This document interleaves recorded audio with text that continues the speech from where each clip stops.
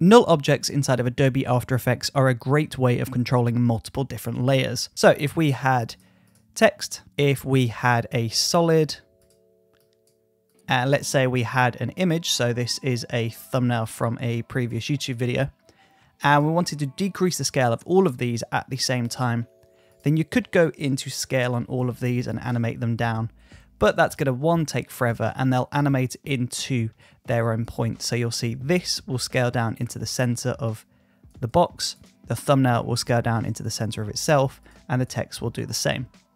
However, when you go into Layer, New, and select Null Object, you can select all of those layers, and you can either use this whip tool here. So you would select this, drag this over to Null, and then everything would be connected to the Null. Or you could just go into Parent and Link and select the null layer that way.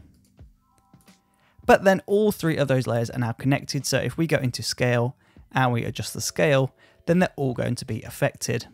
So this means we can create a really cool scale up effect over time on the null object. And when we play this back, you can see they're all affected at the same time. So null objects are just a great way of grouping different elements together inside of Adobe After Effects.